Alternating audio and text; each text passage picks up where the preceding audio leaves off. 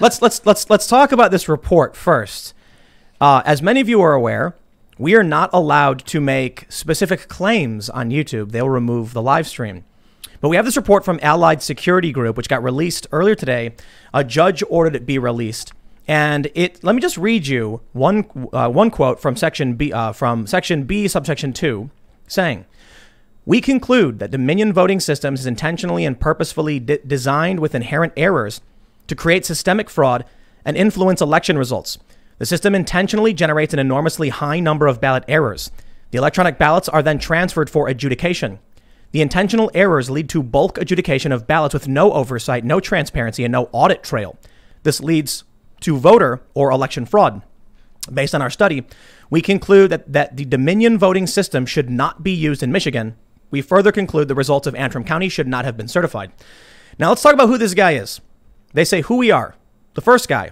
My name is Russell James Ramsland Jr., and I'm a resident of Dallas County, Texas. I hold an MBA from Harvard University and a political science degree from Duke University. I have worked with the National Aeronautics and Space Administration and the Massachusetts Institute of Technology, among other organizations, and have run businesses all over the world, many which are highly technical in nature. I have served on technical government panels.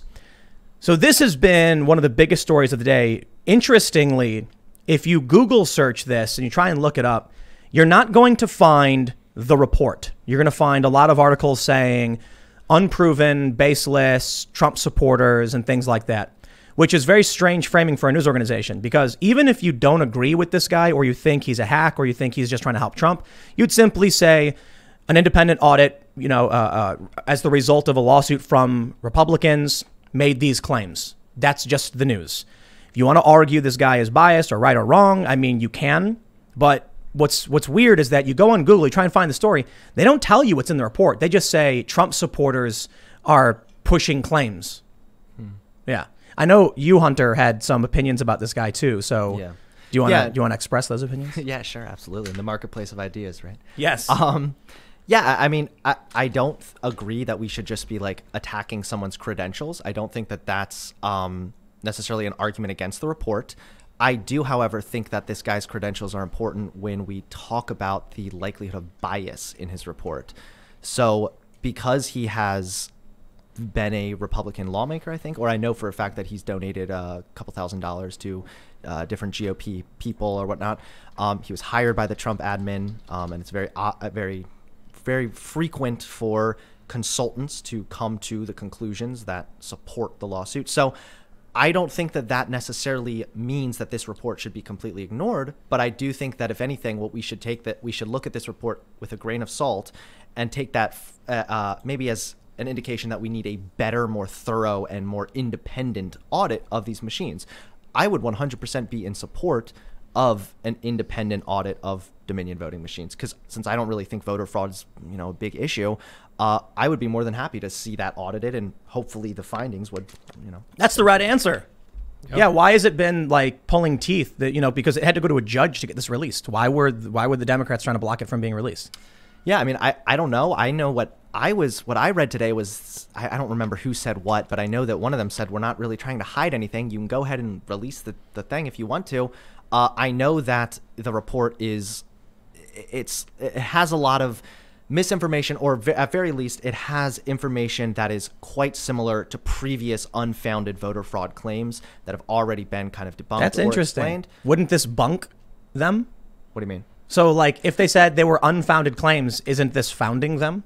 Well, because they actually analyzed 22 machines. Right. Well, no, because I do think that this is extremely susceptible to bias, and even more so. I mean, do you want to say something? No, yeah, I would question that, because a lot of other people, like John Oliver, when it came to his show Last Week Tonight, almost last year, made very similar claims on his HBO show, warning us about Dominion, warning us about the accountability, warning us about the numbers, almost very similarly to the report that was just released by the Republicans. But this was an argument being made by, let's just say, the kind of leftist establishment institutions, when it was against, this larger idea of Russian collusion. So what do you think of like other proponents of the left saying this election was a fraud 4 years ago, and now, like John Oliver, oddly kind of changing their mind and saying specifically, John Oliver about a year ago produced a 20-minute segment and targeted like a bunch of these voting machines, including Dominion, for the susceptibility to fraud, how it was really, really easy.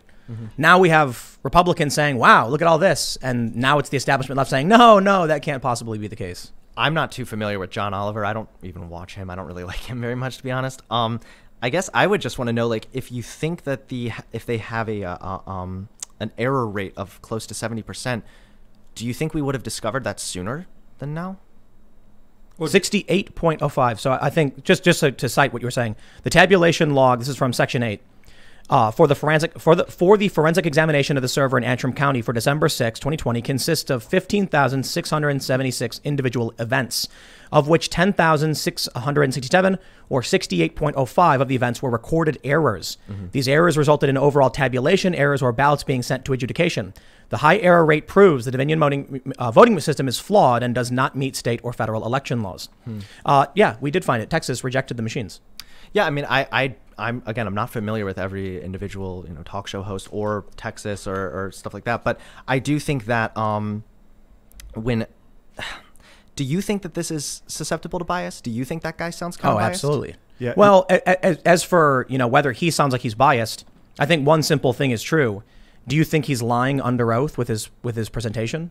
Was he under oath when he made that report? He just said I believe this is a sworn statement presented to a court. The judge had just it. I could be it wrong. Proof. You just read that thing where he calls it proof. Yeah. Like, this evidence that I have is proof. So that's a red flag. It is. I mean, yeah, one of his claims was that I don't know if he was under oath actually. One of his claims was that he it was a system error rather than a human error. Yes, voting system. Right, but I know that one of the people, I think it was a GOP Eisenhower, I don't remember his first name. He was the one that made the error. He was a Republican. He made the error, and In Antrim? yeah, I believe so. And didn't he even say, like, acknowledge that he was the one that made that error? I can pull this up really quick from where I'm reading it from. Yeah, see if you can pull it up because I'm not super familiar. My thing is like, is this guy putting factually baseless statements about numbers and just like making up numbers and then giving them to a court? Yeah, I don't think that I don't like that. I don't think there's a grand conspiracy. I think Trump certainly is, spitting and yowling, but if there's a grand conspiracy, Bill Barr would have just launched investigations and done what Trump wanted. And if he's under oath, he would go to jail. I don't know if he was under oath. We don't know yet, right, but if right. he was, which most court proceedings, most evidence is under I can't the imagine right of perjury. Yeah, if he faked these numbers and gave them to a judge or presented them to a court, I can't imagine. Now, I don't think that he's just like lying. Don't get me wrong. I don't think this guy's just making up some BS report and then just like lying about it under oath, or whether he's under oath or not. Regardless, I don't think he's lying about it. I think that he probably did do something one way or another to get that error rate as high as possible. Now, this is only a theory of mine that I have, because again, we're kind of still waiting for more info on this subject as well. But I know that in Antrim County, there were a lot of errors at first that were then later fixed. So my thought process was perhaps he was counting that error rate before the errors were fixed, which could be a possibility. And if he was, that would mean that there's probably a ton of errors in other places that weren't caught and weren't fixed. I mean, maybe. This is why I would be all for like an independent, nonpartisan investigation. I know that Dominion voting machines have been under rigorous tests before, both state level and national tests. And have been rejected because of it. They have been? In Texas. Texas rejected them after doing a test. When was this? So I don't know the exact year, but when Dominion went to Texas and said, we want to use these voting machines, they did tests on them and said, whoa, no way, we can't use these. They're bad. I would just want to know how long ago that was. I mean, yeah, I know that at the beginning stages, I'm sure that they were much less unreliable, but they've been being used for a long time now. I think also that if we were using voting machines that had such significant error rates, I kind of think we would have discovered that sooner. And again, if his report was there's an error rate and that's concerning, that's one thing. But the fact that he's trying to claim that that's a system fault. It was January of this year. Texas rejected the machines. Yeah, after they did tests on them from the Texan. Texas rejected use of Dominion voting system software due to efficiency issues. Right. It was rejected for efficiency problems, so not necessarily susceptibility to error. I think that's pretty important, but that's a pretty important distinction, right? At the end of it, if we all agree we should have an audit, then we should have like another audit or something. Who should audit it? That's the problem. No one's ever going to be satisfied. Well, I would be satisfied if it was a actual like independent, nonpartisan thing. I have a tough time, and I think that people watching, and I'm sure, Tim, you can understand too, do have a little bit of a hard time trusting that report when it comes from someone who is so obviously in favor of Donald Trump and the conclusion that... That's a really good point, because I have the equal feeling about mainstream media organizations who 90% of their stories are negative about Trump, or 90 plus. So why would I trust them when they come out and say the inverse? You see the problem? Yeah. What I do you mean, do? I think that the mainstream media is very, like, they don't like Trump, that's for sure. So what do we do? You know, it's like weird that they were blocking this and then they eventually just agreed to let it go, like this Monday. But I think one of the biggest problems we're having right now is we don't really have time after an election to do any kind of legitimate hardcore DOJ style analysis, you know, or investigation. We've got a month to certify all the results, do all the counting. It takes forever. Right. And then once you do, the election contests, the official, like, okay, I'm challenging the results, only happens after certification. So all these lawsuits pop up because they're gonna. Then they certify. Then you can start challenging the votes and the elections and all that stuff. How do we even get to that point where we're going to investigate 150 million votes, probably tens of thousands, maybe hundreds of thousands of voting machines across the country? It's impossible. Yeah. And the exploitation, you know, securing a cyber infrastructure is basically impossible. So as time goes on and our population grows and there's more votes, the easier it will be for someone to cheat. And that's just a limitation of investigatory powers. Sure, I think that that's definitely true. And I think that the more people that vote, obviously we're going to see with that an uptick in some voter fraud as well. And I would never deny that voter fraud happens. Of course, like people, like when you have 300 million, well, that's not how many people vote, but when you have hundreds of millions of people voting, like, of course you're going to have some fraud, but Can you unplug there's overall been a internet? lot of comprehensive studies collected on this. Just pull it out of the wall. Sorry, man. That's okay. I was saying how both of you guys made kind of good points here. There should be a bipartisan kind of approach towards this, but at the same time, we're in a time crunch. When it comes to big companies overseeing this election, there should be a lot more scrutiny, a lot more oversight.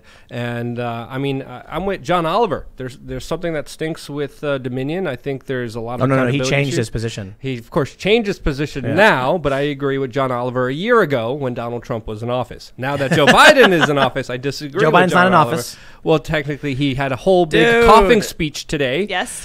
Which everyone is talking about on Twitter just right before the show went on, highlighting how he was coughing his way through his. Is that how they're going to do it? accepting Is that how speech. Kamala Harris becomes president? That's it. I don't know, but there's a lot of people from left-leaning Twitter accounts saying, "God, I hope he doesn't have the coronavirus," from his latest speech. That's literally what I'm seeing right now. Maybe on Twitter. that's the next plan. Maybe that's the next big leftist plan, is to infect Biden with COVID so that he dies, and then they can get count. I mean, that's basically been the theory. That was the plan all along anyway. That's what I've heard anyway. Thanks for checking out this clip from the Timcast IRL podcast. We do the show live Monday through Friday at 8 p.m. So come back to check us out when we go live. Don't forget to subscribe, hit the like button, hit the notification bell, and we are also available on all podcast platforms for free if you want to listen to us there. Thanks for hanging out, and we will see you all next time.